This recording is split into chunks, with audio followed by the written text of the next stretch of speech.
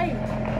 It's not too bad. It was foggy a bit earlier on, so we'll go down, go shift the cows, feed out, and find out what we're doing today. I think we're going to be fixing up the stone trap in the cow shed there because there's a bit of an issue about it sinking. I'll show you later. I think we're fixing that today, and then we'll be heading up the runoff, Dad's runoff, to go do some go and drench some of the cattle and give them their vitamin B12 injection to help them, basically help them grow a bit quicker. Yeah, so not too eventful today again, just another dawn. Easy as. There he is! Goofus! Finally arrived, eh? Just going down, I'm still just about at the back. Much further to go. But yeah, even though we've got some rain and we've had some nice sunny weather, the grass still isn't growing that well. We definitely haven't got the cover we would want, so keep feeding down the silage and hay. Hopefully that'll give us a bit of time to slow them up a bit and get some grass back. It'd be good if we got some more rain though. That we got a total of 40 mils in the last month so far. We definitely need another 100, would be quite nice before it gets too cold and the grass decides to stagnate in the cooler weather. Cows all shifted and all fed out. Well, what do I do while I'm feeding out? I'm generally looking around at the cows, making sure that they haven't got any issues, like mastitis issues coming up, making sure some of them they're not too skinny, just checking to make sure they're doing alright, holding their weight. And while I'm also feeding out, I'm also checking to make sure I don't drop the bale, which I've done a couple of times. And then I have to go back and put them on because I fed out too much in one spot. And yes, so just checking around for that, making sure everyone's holding up nicely and everyone's drying off well. I haven't seen any issues, and the boss doesn't look like he's seen any issues either. The boss. Alright, we'll go load up another bale of silage.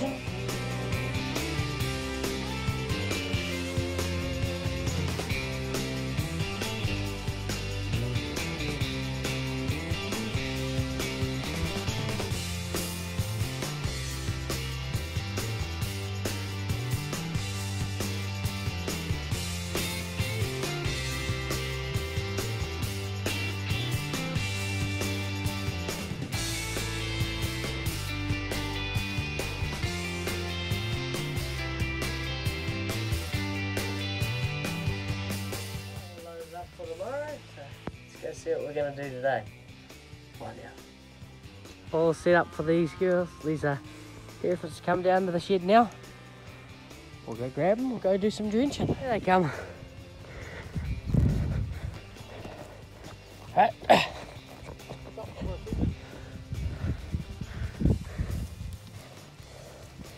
Be quicker, be quicker. There you go. Come on, come on. Slowly coming over here. Alright.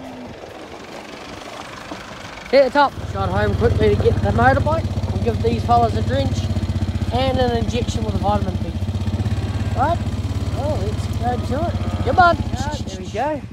But, as typical, there's always one. We'll go get him. We got him. Right, Granddad? Oh, climbing over there. That's the way. Yep. We got them ready to go and drench now. They're looking good. Looking good. Yep, bring them, sure, Granddad. Bring them, sure.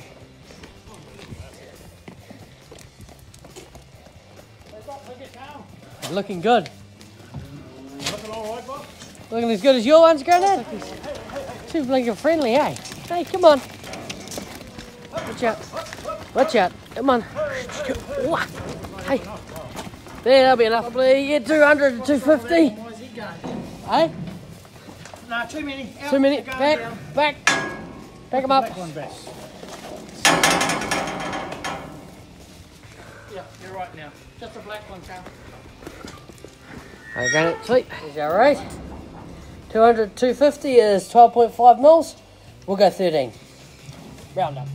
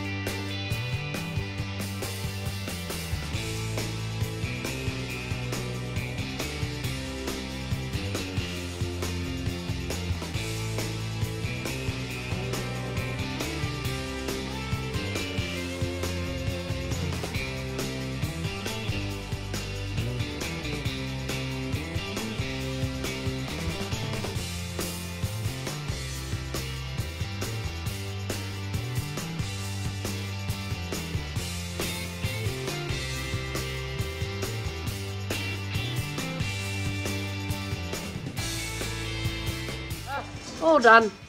Off down to their paddock. Go work, Grandad. Go work, Dad. Hey, Go work. Hands up. Hands up. sun in my eyes, calf. Yeah, see that? Down their paddock. I'll be happy now.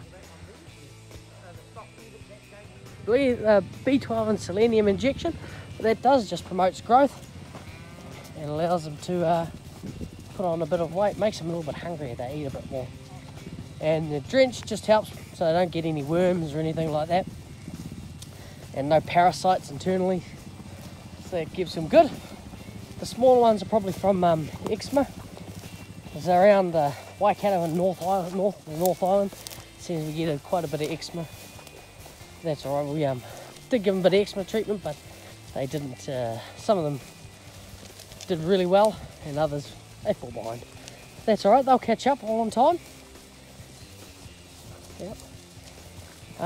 With the drench, go from between the shoulder blades right down to their hip bone there. So get a good long drench out the back there. So big fella here probably weighs about 300 kilos, 350. These little fellas weighing between 200 to 250. It's about 100 kilos, 150 kilos difference at times. That's alright. We'll push these into their paddock, which isn't this way, back that way. And when Dad ships them next time, he said they can get this bit. Make sure the gate to the neighbours is closed and locked. We'll push them back. Come on.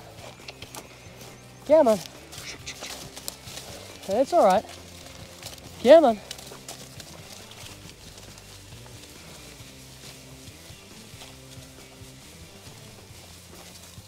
Yeah, we plan on drenching them every 6 weeks. Yep. Lock them away. Lock them away. Huh. We've lost the handle. Oh, locked in. Up at Grandad's now. Just gave her vibro strip for her woody tongue.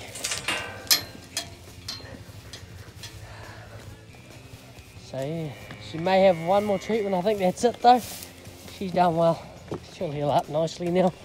It's gone down a bit. Yeah, she's looking good. She's going well, putting weight on again. So is the other one. Awesome. Back onto the farm now. We're going to go and fix this stone trap. Make sure it's level.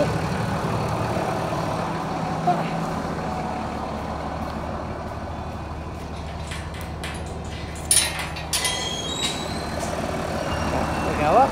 There's another girl there. 1, 2, 3.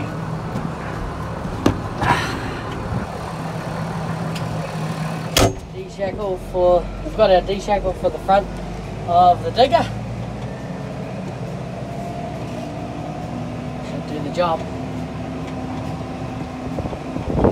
Now the boss are coming through. We've got the little D-shackle on. We're lifting this up.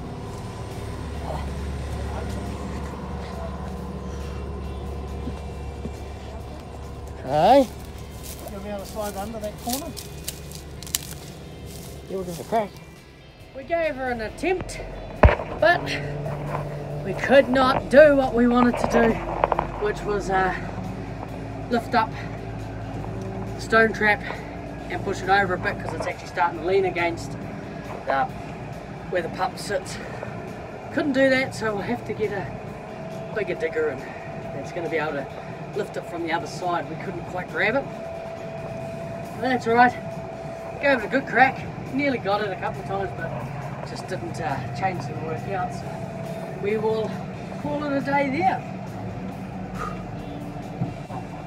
Shoot into the local shop and get some essential supplies. Mainly like small fencing gear and some drenching and a few other things. So that'll be us for the day. Like and subscribe, and I will see you all in the morning. Thank you.